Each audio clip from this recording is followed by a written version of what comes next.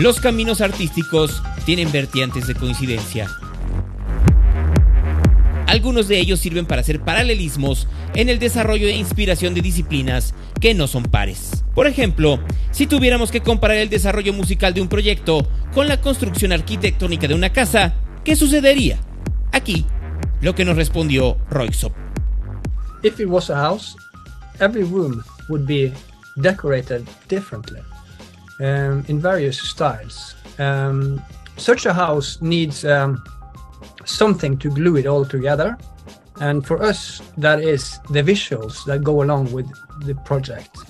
We have visualizers made by Jonathan Savada, and we have worked with Bacon to make short films, whereas the rooms themselves are lighted differently. They got different, some rooms got carpet, some rooms are more minimalistic, and some rooms are, you know, decorated in maybe in a retro style. So that's our album.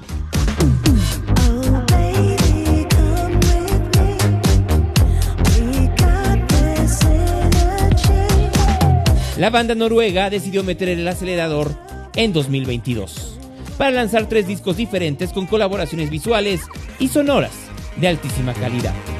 If we stay within the building house metaphor, to subscribe to existing styles of building, i.e. not go for the Art Deco or the whatever Bauhaus, but create your own style, which is what we believe Royksopp always have been doing. Härligt.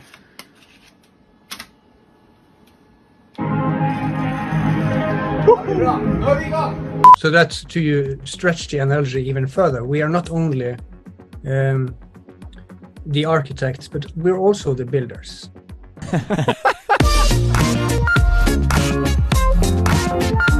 Los procesos de producción continúan siendo un reto. Those kind of things were a bit tricky, and it's time consuming. To have one playing the viola in the UK and the violin in Germany, and you know, the flute in France. So piecing all these things together is very time consuming and more difficult during lockdown, rather than, you know, the normal procedure of meeting in one room and sitting together. La construcción siempre llega a un fin para que la gente habite casas y edificios. Eso no sucede con la música de Royksopp. I think, in all honesty, all the albums is combined into one building. It's like the Sagrada Familia of Gaudi in Spain, in Barcelona.